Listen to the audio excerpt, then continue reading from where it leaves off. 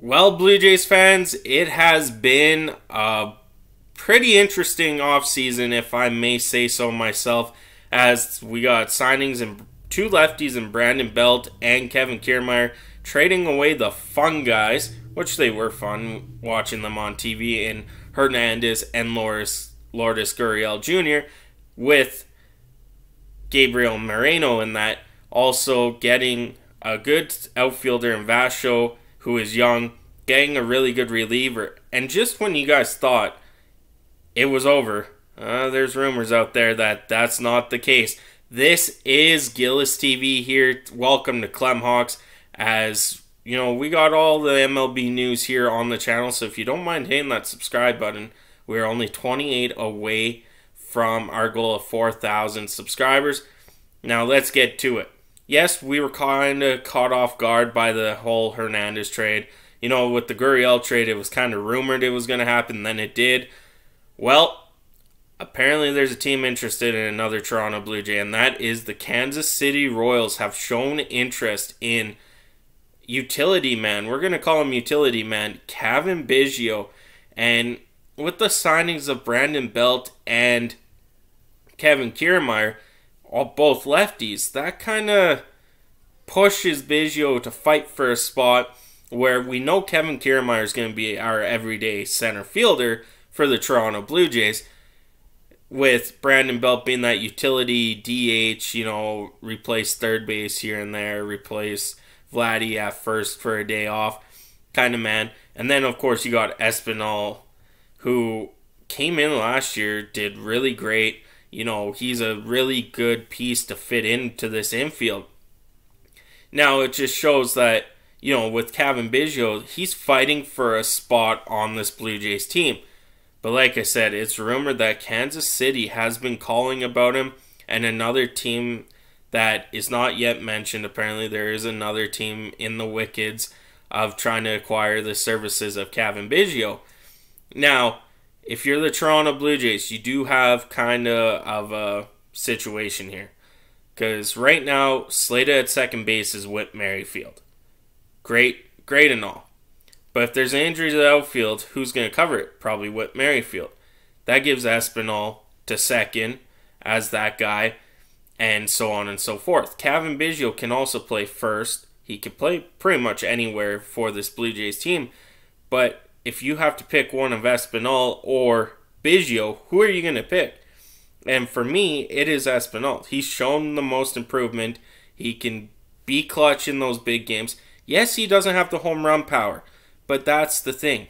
This team needs to be evened out, and Espinal adds that little, you know, in-play ball hitting for the Toronto Blue Jays, just like what Merrifield does, who they don't have the power, but they could get on base. They have the speed. They could play really good defense for the Toronto Blue Jays.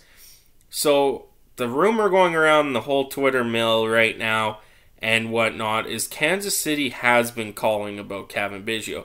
The one player that it seems to kind of be linked to the Toronto Blue Jays is Scott Barlow. Scott Barlow is an insane relief pitcher who is really good and could help this Toronto Blue Jays team and push the likes of, say, a Trevor Richard out of contention in that bullpen. Possibly Thornton could be one of those guys. One of the younger guys goes back to AAA, gets better. Scott Barlow would be an excellent addition to this Toronto Blue Jays bullpen with the likes of newly acquired Eric Swanson. That has been one of the things that has been most inconsistent over the past 4 years, has been the bullpen for the Toronto Blue Jays. They have a chance to upgrade their bullpen, and bullpens win games. Your starting pitching win games. If your starters in your bullpen can give up minimal runs, you should have a really good chance to win that ball game. Like I said, there is a, you know, conjunction in the middle there for the Toronto Blue Jays where, yes, Biggio could go out. You know, we don't know what the likes of George Springer is. He could move to DH for games. But having Whit Merrifield, you don't take Whit Merrifield out of the game. We've seen what he could do on the field for the Toronto Blue Jays last season with those key home runs key hits. He was playing outfield. He was playing second base. With injuries to the outfield, Whit Merrifield is a better option than Cavan Biggio. Cavan Biggio can only play right field and somewhat left. He can't play center. Whereas Whit Merrifield can play all three, who is more of a key piece. Don't get me wrong. I'm not trying to bring Cavan Biggio down. It's just the realistic part of the Toronto Blue Jays right now is they got enough lefty batters to fulfill their lineup if need be. If there's a righty on the mound, they can do that. They got enough righties on the roster to go against left-handed pitchers besides Vasho, who will probably be an everyday left fielder for this Toronto Blue Jays team. Now, where do you see Cavan Biggio fitting? Because I don't see him fitting in this lineup. Because, yes, he could play first, but why would we go get Brandon Belt if Cavan Biggio could fill in for Vladdy? Or he could fill in for Chapman? It just doesn't make sense in that aspect. Brandon Belt does have better hitting used to have better hitting than Cavan Biggio. I'm not sure if he still does.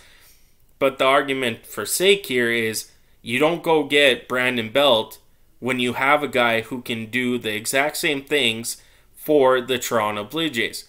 Now, going back to the bullpen, you got mostly all of them returning. You got your closer in Jordan Romano. You got Adam Simber back there, Eric Swanson. Scott Barlow would just make this bullpen better. The Blue Jays are already top 5 in the rotation aspect of things for pitching. This would push them to top 10 if they could get the likes of Scott Barlow. So let's get to the stats of the guys here. We'll start here with Cavan Biggio, who, his career postseason, he's 1 for 8, and that's it. He doesn't have stolen base, home run, RBI, nothing. In the regular season last year, he hit .257 with a .202 average, 6 home runs, and 24 RBIs with 2 stolen bases. This guy was a producer back when we drafted him. They had high hopes. It hasn't really turned out. He is 27 years old. Over the course of his career, he's had 1,081 at-bats for a .228 average, 37 home runs, 127 RBIs, and 25 stolen bases.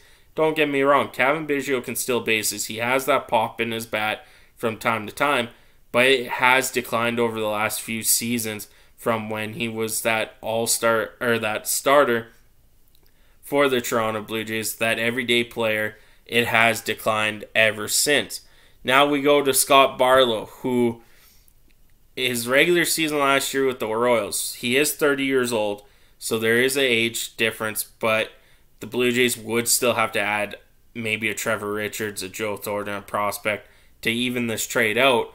In 69 games last season, he went 7-4 with a 2.18 ERA and 74 1/3 innings pitched with 77 strikeouts and a whip of 1.00.